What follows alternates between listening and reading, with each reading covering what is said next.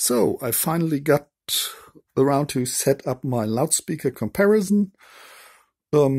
It's pretty basic and prone to a lot of errors, so having them stacked means that everyone will swing in sympathy with the other, making the small boxes sound larger and the large ones less defined.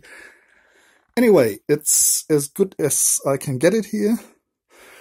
All driven by a pretty standard receiver plus CD player. The music is chosen by what I know and what I know how it should sound, as opposed to ideal test material.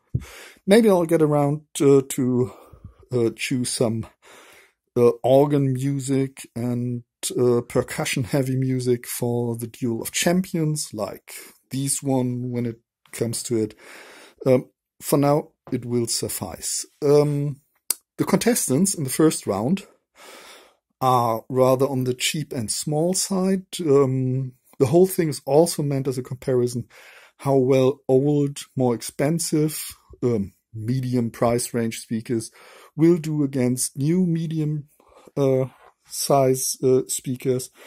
So from the top left, we have Philips Legend 2, cheapish Quadrille all sound 60 Model 2. The next line, a bit more modern Canton 403. Next to it, some Denon SC350 or so. In between, Biovox CX100. Most of these speakers had their surrounds, at least most of these old speakers had their surrounds replaced. Here's another Quadrille SM150, which still has damaged surrounds. Still, I put it into this contest. Next to it, a venerable Kev Corelli I was fortunate enough to obtain on the German equivalent of Craigslist.